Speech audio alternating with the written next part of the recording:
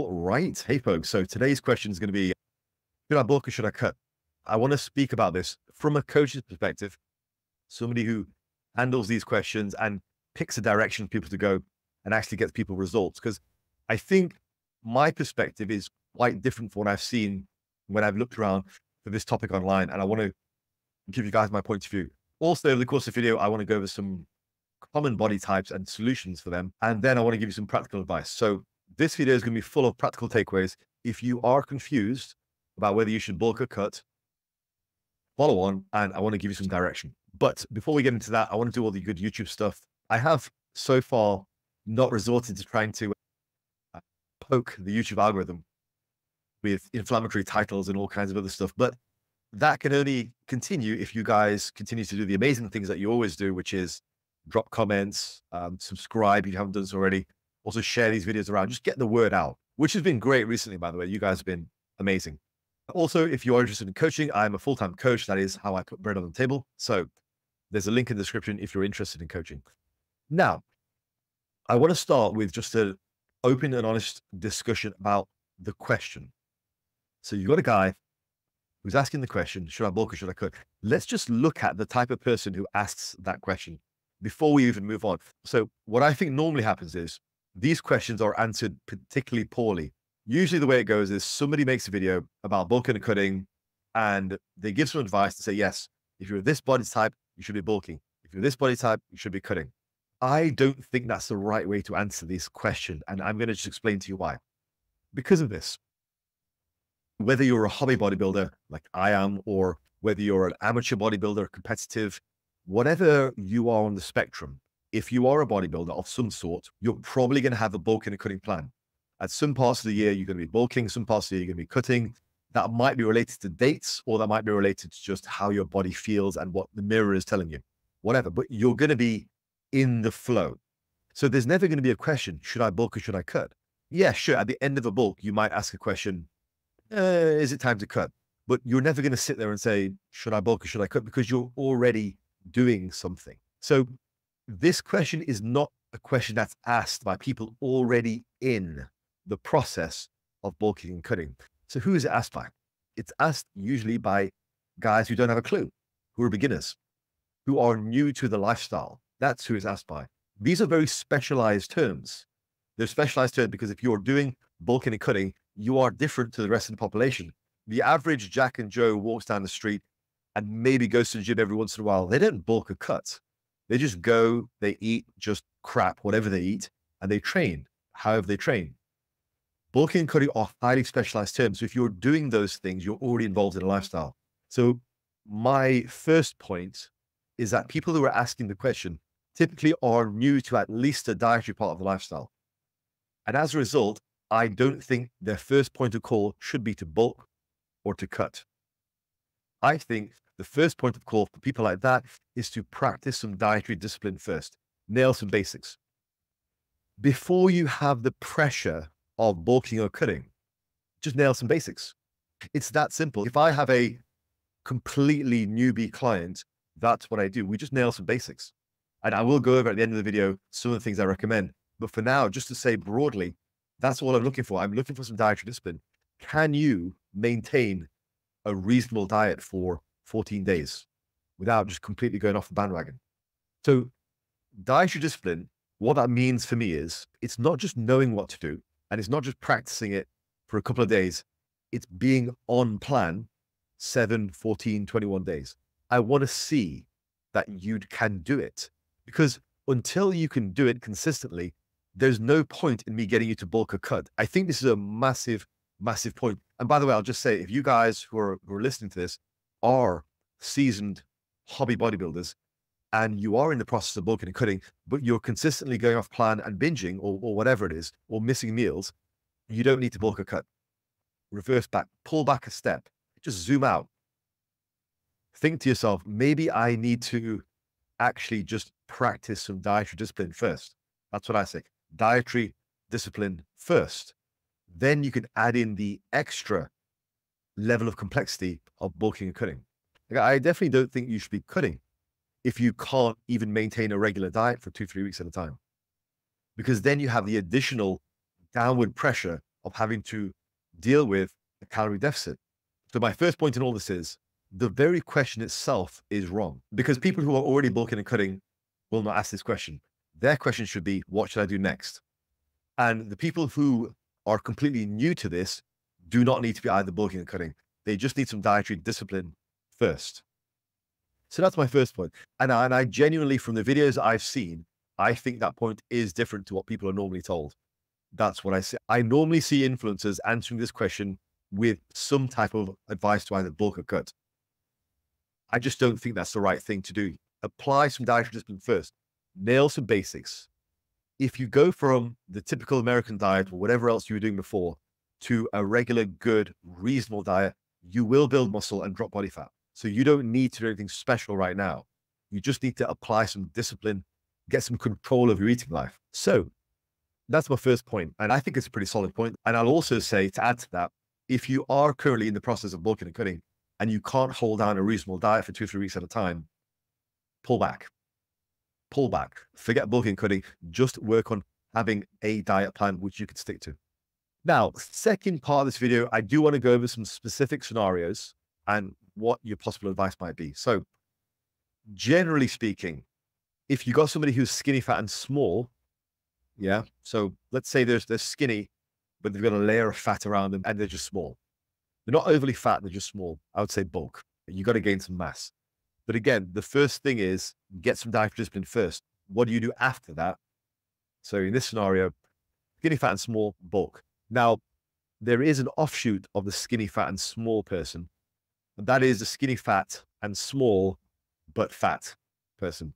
So you do have the most unfortunate scenario, which is guys who are small, but also have a lot of fat on them. That's not a good combination. I would say in that situation, again, get some dietary discipline first. And I would say bulking is probably a good option, but you have to be very, very aware of your health, because that is the worst combination for diabetes. If you're small and you have a lot of fat on you, it's the worst combination. So you're going to run into problems because you don't have enough muscle mass to act as a glucose sink and also your fat. Next scenario is just the fat guy. Okay, now the fat guy, in my experience, typically speaking, they don't necessarily have big appetites. I would go out on a limb and say every fat guy binges. Whether you want to call it a binge or not, you do. Okay, you undereat for short periods of time and then you just massively binge, whether that's beer and burgers or whatever it is, whatever your deal is. I am 100% convinced at this stage, after having worked with a bunch of people, guys who are in that just out and out fat range, you're bingers. You might not see it. You might not call it that yourself, but that's what you are. So again, the first thing to do with you guys is apply some dietary discipline, because I guarantee you guys, you probably don't even have a great appetite. Probably Monday to Friday, you're probably about okay. Maybe slightly higher portions than the next person, but you're a big guy, so it's reasonable. But then on weekends and evenings, all hell breaks loose. Typically speaking, the big fat guys, they're not eating a high amount of food all the time. It's just fits and spurts. You're binging and then you're starving. So you get all the negatives and none of the positives. So yeah, the fat guy, I think just get on a reasonable amount of food. You will be surprised how much you can eat. So if you actually feed yourself, you're going to be able to stop this binge purge cycle. I can give you some examples. There's a guy I used to coach, Ben. He's a footballer, not a fat guy, but he's a big guy. And he made it to semi-pro under me, mostly because I took care of his nutrition and also his training. So he got a lot fitter. He always had natural talent, but under me, he got a lot fitter and more muscular as well. But anyway, when he came to me, he was trying to diet on the usual amount, 1,800 calories, 1,900 calories, 2,000 calories. And he kept binging. Like, Faz, I don't understand. I just keep binging. It's like, yeah, well, let's try something. So I raised his calories, raised him up first to 2,500. He kept losing weight. The binges are becoming less frequent. Up to, again, 2,700 calories, still the same, keeps losing weight and less binges. 3,000 calories, keeps losing weight. No binges at this point. 3,300 calories is what he was maintaining on. So you've got a guy who's, in this case, just had a lot of output, which is very similar to a big guy, really. It's just his metabolism was quite high. But he was dieting like he was 108 pounds, you know, and small. Every time he went into a deficit, it was like a 1,500 calorie deficit. So of course he's going to be hungry. Of course he's going to binge. And I think that's what a lot of big guys do. A lot of fat guys will just create this cycle of going, right, I want to slim down. Maybe I want to be healthy. And they don't realize how much they need to feed themselves. Like if you're a 250-pound guy, like your maintenance is going to be pretty high. Like to sustain that level of size, whether it's muscle or fat, you're going to have to be eating a lot of food. Now, the unfortunate thing is most of those guys don't think they eat a lot of food, but if you average out the weekends, not just the weekdays, they're eating a hell of a lot. So with the big fat guys, you just got to put them on a lot of food and just apply a small deficit and let them come down slowly. You don't want to over diet them. The final type of person I'm going to talk about is the over dieter. So the over dieter is somebody who has tried to diet many times, maybe even continuously for past 3-4 years, even, for that long. Now that could be a combination of diet, but also activity levels, excessive activity levels. And so they've got to the point where they've created so much diet fatigue, they just can't handle a diet. Anytime they try a diet, they just binge.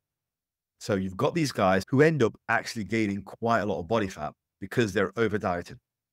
And you think to yourself, what a rubbish situation that is. You've been trying to diet for 4 years and your physique's gotten worse. And this is different to the fat guy. The fat guy is binging because he's starving, then feeding, starving, feeding. This guy, the over dieter, he's binging because his body is just sick and tired of trying to diet. So the solution for the over dieter is you've got to stop dieting for a while. Yes, you've got to practice some dietary discipline, but you've got to just stop trying to diet. There's too much negative connotations, both physical and psychological, attached to a deficit. You've got to just stop dieting. You need to give that some time to just relax. And I will say at this point, both the fat guy and the over dieter who binge have this in common. That is, their binging might not even be a medical condition. It might not be a psychological thing. Okay. I know this is going to sound very controversial, but it's the truth. There might not be an actual psychological problem there. It might literally just be that their diet sucks. That's the truth. Now, it's a lot easier for people to think, oh, I've got a binge eating disorder, than it is for them to accept that their shitty diet, which hasn't worked, is the problem. Because it's easier for them to say, well, I've got a binge eating disorder, because that's almost like it's out of their control. Whereas if you say to them, actually, look, your diet fucking sucks, that's a lot harder for them to accept because then it's a mistake they've made. So people are always quick to try and blame a condition when with a lot of these guys, it's just self-diagnosed. They've never been to a doctor and diagnosed themselves as having a binge eating disorder. It's just their diet fucking sucks. They're probably the fat guy who engages in the binge purge cycle because he starved himself and then he overfeeds. Yeah. Or the over dieter who's got so much diet fatigue built up, anytime he even sniffs a diet, he just starts to binge.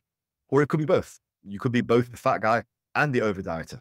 I'm not saying every single time they don't have a binge eating disorder, but a lot of times it's the truth. And I would probably venture to say more often than not, their diet just sucks and they've self-diagnosed themselves as having a binge eating disorder.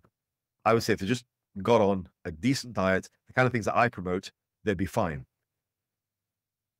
There you go. Maybe a controversial view, but I'm going to stand by it because that's my experience. Okay. Right. I want to end this video by giving you guys some practical advice in terms of things that I do to help my clients. So first of all, protein. Okay. If you're still on low protein in 2024, you're done. Unless you can show me you've got a 220-pound physique with abs. Cool. Then fine. Cool. All good. Like natural hypertrophy. Looks great. Fantastic. Eats low protein. So don't hold him up as an example if you look like shit. I'm talking here to people where these things aren't working. The first thing which I see makes a massive difference is protein intake. My protein recommendations are generally higher than most of the rest of the evidence-based community. I'm right. They're all wrong. They'll catch up on that soon, and then none of them will give me any credit because that's exactly how it goes. I recommend roughly about 1 gram per pound to 1.5 grams per pound. And that's assuming you're relatively lean. Now, if you're a lot fatter than that, I generally go off centimeters in height. So that high protein helps both types of people, the underweight people and the overweight people, either gain mass and strength confidently if you're underweight, or if you're overweight, actually stick to your diet and progress your training. Super important. I would say even more important for naturals to do that than it is for enhanced guys. Enhanced guys, you can get away with all kinds of bullshit. Now, the next thing I would look at is meal timing. One thing I'm not a big fan of at all anymore is daily 24-hour fasts. I think that goes alongside the fat guy and the over dieter. A lot of those guys will try that kind of stuff and they'll just binge over and over again. And they just don't connect the dots. I think between 4 to 6 meals is a good amount. We're talking guys here, guys of a reasonable size. Yeah, sure, you can maybe go down to 3 meals a day if you're a female or a smaller guy. But generally speaking, 4 to 6 meals for a regular, medium to average size guy. Okay. And the last thing is hydration. Hydration, as I've said many times, is not just water, it's water and electrolytes. I generally aim for about 5 grams each of potassium and sodium. I have made videos on that in the past. I'm not going to go into that again. Those are the areas that I find help somebody apply dietary discipline where they had done previously. Because remember, the first goal isn't to decide whether you're bulking or cutting. The first goal is just to try and make it through 2, 3, 4 weeks of a diet. Stick to your macros, stick to your meal plan, do something reasonable without going off binging or just being skinny. Hopefully, if you've come across this video and you've been searching online for questions to do with bulking and cutting, hopefully this gives you a much more realistic and accurate picture of what you should be doing. I don't think it's a question which needs to be asked because typically speaking, people who need to know this question, they don't need to bulk or cut. They need to get some dietary discipline first. And for everybody else, we're already bulking and cutting. It's not a question for us. So the question itself is bullshit, basically. Right, guys, peace out.